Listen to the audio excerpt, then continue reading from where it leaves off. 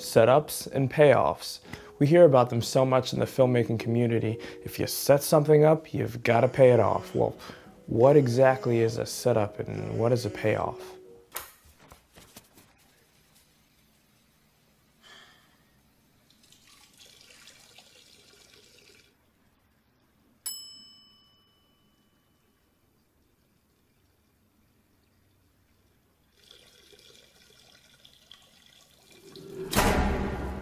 A setup is information embedded within your screenplay used in conjunction with a payoff in order to influence or impact your story later. Think of setups as mini cliffhangers that you're sprinkling all throughout your screenplay in order to help propel the audience through your plot's rough terrain. And your mini men at the bottom of the cliff is your payoff, RIP.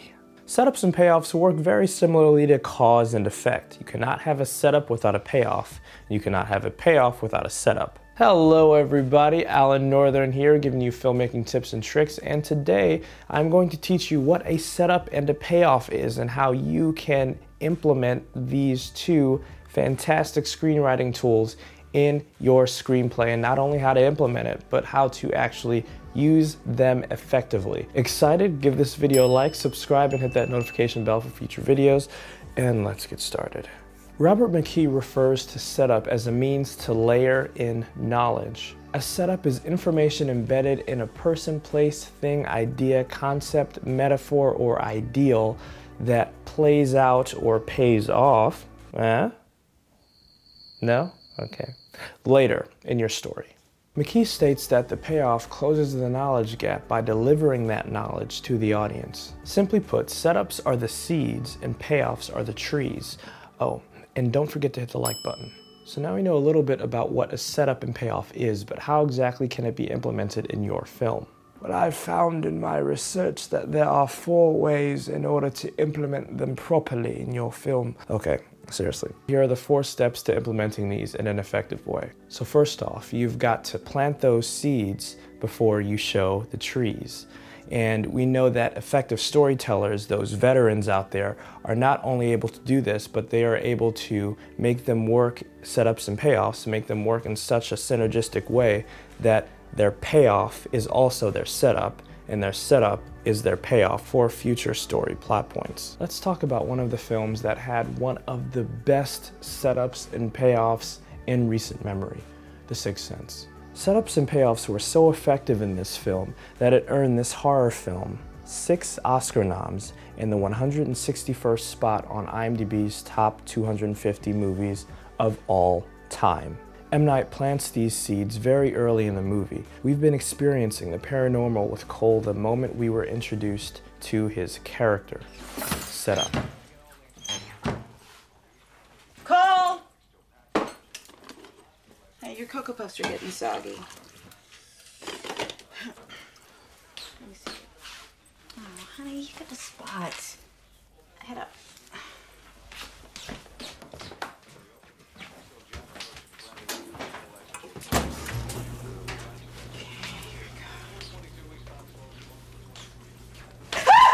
Payoff. Setup.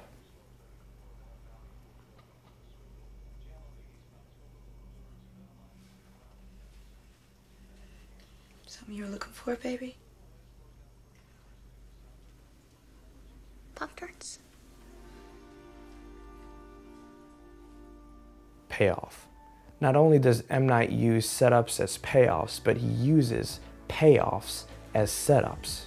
This really helps the script feel a lot more cohesive and helps assist the thriller's pace and flow. Please plant your seeds and grow your trees. If you do not plant those seeds, then you will not have a coherent story. That payoff and that aha moment will appear to come out of nowhere and have no resonance with your audience. And that is not what you want. It's no secret that great stories forces audience members to recall certain things that happened in the movie previously. So you want each and every scene you write to have seeds. And you've got to ask yourself, did I hit the like button?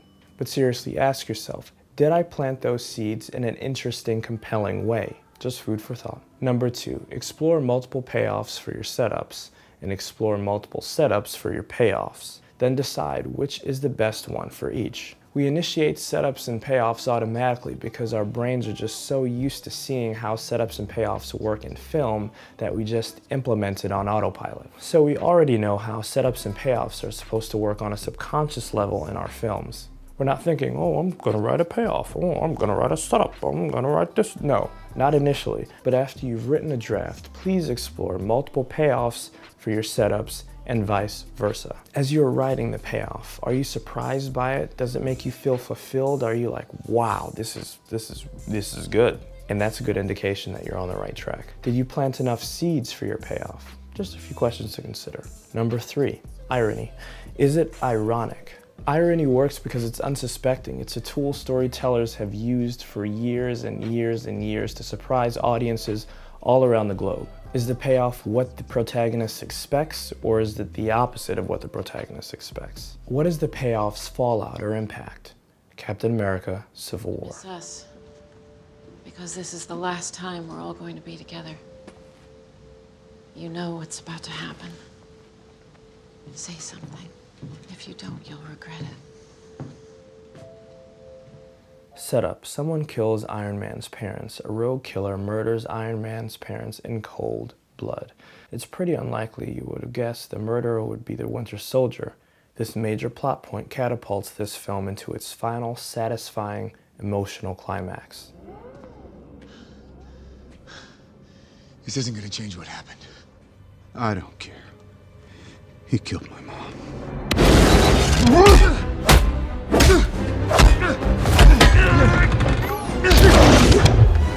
Payoff. Captain America and the Winter Soldier have got to team up to face Iron Man.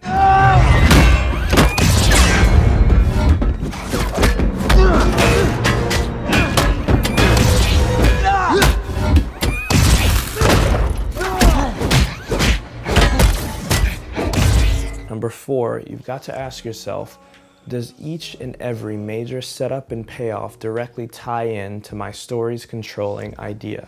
If you do not know what a controlling idea is, I've made a video on it, it's right here, and I'll also put it in the comments below. If you're interested in screenwriting, please check out one of the books I have linked below. A couple of them I used in film school, and the others I picked up along the way, but they're really instrumental to screenwriting and filmmaking. So please check one out. And if you're interested in checking out my film, The Brotherhood, on Amazon Prime, it is on there for free. To check it out, I will also put a link to that below. Thanks for watching, guys. Please like, subscribe, and comment below, and I'll talk to you next time. See ya.